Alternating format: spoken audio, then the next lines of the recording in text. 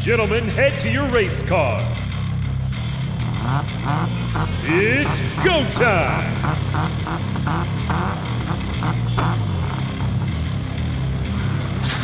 Go time. Go time.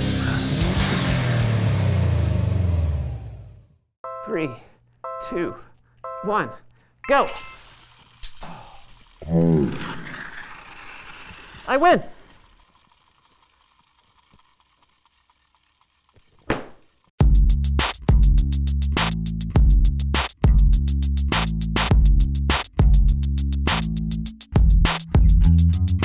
Hey everybody, I'm Brandon. And I'm John, and welcome to the So-and-So Show! This month we are talking all about integrity. When you have integrity, that means you can be trusted. Really? You think you can just come out right out of the gate and announce a big spoiler just like that? Yeah, I think I just did. Well, tell me more. Who do you think is the most integritous person you know? That is not a word. Sure. Okay, fine. Probably my barber. You sure about that?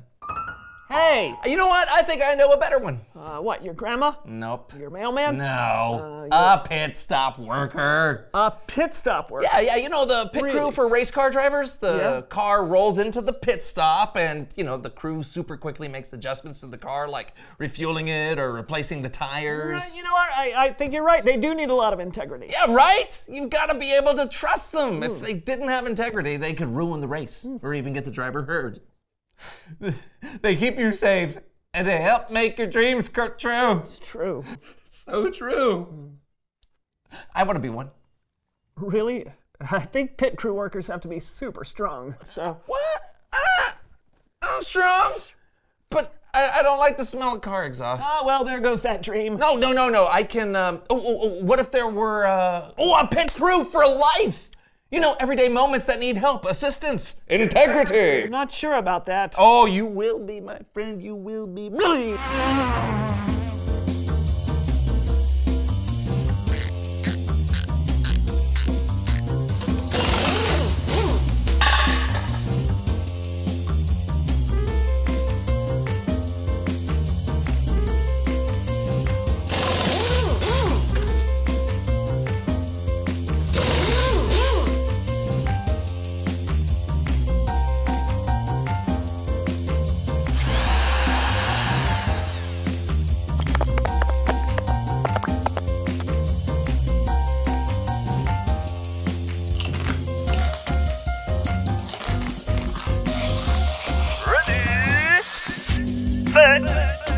Go!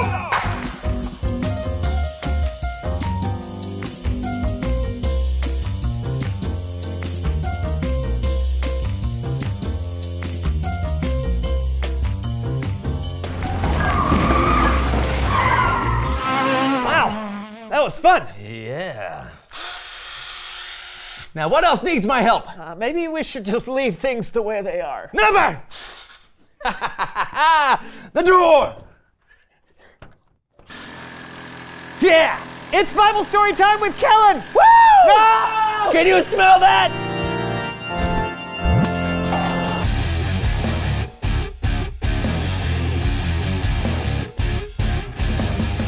Hey guys! Hey, Kellen.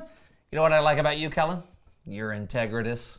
Thanks, but that's not a word. Still? Okay, fine. But I see where you're going, and I like it. So what do you have for us today, Kellen? Well, I'm glad you asked. Today is all about fruit. You guys like apples, bananas, oranges? Yeah. Definitely. The only way you get fruit is because it grows on a fruit tree. When Jesus was on earth, a lot of the people he met and talked to were farmers and people who knew all about growing fruit trees. So, a few times, that's what Jesus decided to talk to them about. In the Gospel of Luke, chapter 6, we read that Jesus says, "A good tree doesn't bear bad fruit, and a bad tree doesn't bear good fruit. You can tell each tree by the kind of fruit it bears. People do not pick figs from thorns, and they don't pick grapes from bushes." That makes sense, right? Apples only grow on apple trees, and oranges only grow on orange trees. And only good, healthy trees can produce good, healthy fruit. Now, Jesus taught this lesson about fruit trees so he could actually teach us about people. He went on to say, "A good man says good things. These come from the good that is stored up in his heart. An evil man says evil things. These come from the evil that is stored up in his heart. A person's mouth says everything that is in their heart." So people can be like fruit trees. What does that look like? Well, imagine someone who is good. Jesus said a good person has good things stored in their heart. It's like they're a healthy tree. And just like good fruit comes from a healthy tree, good things come out of someone with a healthy heart. Things like kind words, encouragement, and honesty. But there's another kind of person. When a tree isn't healthy, it won't produce good fruit. In the same way, Jesus said that evil things come out of someone with an unhealthy heart. Things like lies, insults, and hateful words. So, which kind of person would you rather be? Someone who is good, right? Well, then that's the kind of fruit you should bear. You should actually be kind and good. Now, I get it. Sometimes that's more easily said than done. But it's a good thing that Jesus had more to say about the matter. In the Gospel of John, chapter 15, Jesus says, "I am the true vine. My Father is the gardener." So picture this with me. Picture a big vine growing in a garden. There are so many branches connected to the vine, and some of those branches are bearing fruit and others aren't. Now imagine that Jesus is this big vine and that God is the gardener. Jesus said, "God cuts off every branch joined to me that does not bear fruit. He trims every branch that does bear fruit so that it will bear even more fruit." So God takes care of the vine and the branches that are attached to it. Remember, the vine is Jesus, and the branches Jesus was talking about are you and me. Next, Jesus says, "Remain joined to me, just as I also remain joined to you. No branch can bear fruit by itself. It must remain joined to the vine. In that same way, you can't bear fruit unless you remain joined to me." So as long as the branches stay connected to the vine, they'll continue to bear more and more fruit. Did you catch that? You don't have to try to have good fruit on your own. In fact, Jesus says that it is impossible for you to do it by yourself. But when you lean on Jesus, when you stay connected to him in relationship and obey his commands to love one another, you will bear good fruit. Things like love, kindness, peace, and my favorite, joy. Jesus believes in this so much that he kept going, telling his disciples again, "I am the vine, you are the branches. If you remain joined to me and I to you, you will bear a lot of fruit. You can't do anything without me." This is an amazing promise from Jesus. He doesn't say you might produce fruit. He says you will. Then Jesus added, "When you bear a lot of fruit, it brings glory to my Father. It shows that you are my disciples." And just like a branch getting nutrients from the vine, when we stay connected to Jesus, we get the love and nutrients we need to have healthy hearts that produce good fruit. That is beautiful. It really is. You know, it's helpful to learn that the way to have a healthy heart and good fruit is by staying connected to Jesus. Exactly. Jesus never leaves us, and we can always be connected to him. We can receive his love in our hearts, ask him to help us, and follow his example of how to love people well.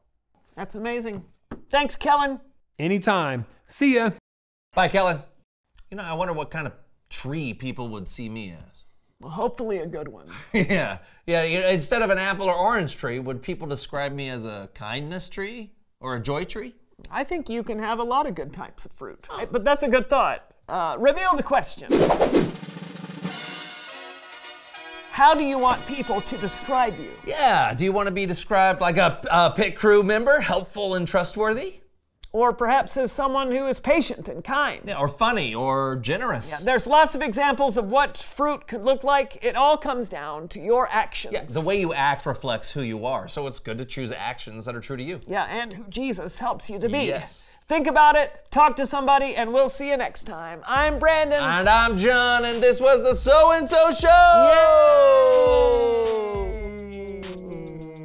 Yay! Ooh, hello.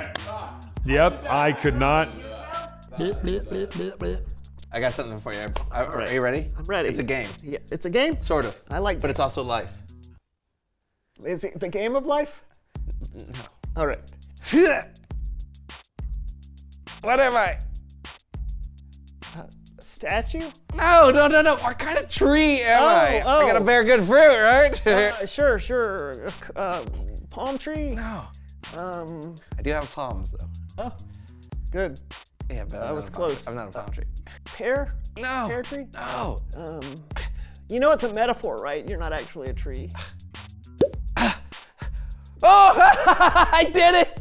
I'm an apple tree! Where did that? Yeah, I knew I loved apples. See, look at that. Go! How are you doing Oh, this? and a banana. I got a banana. What's a metaphor?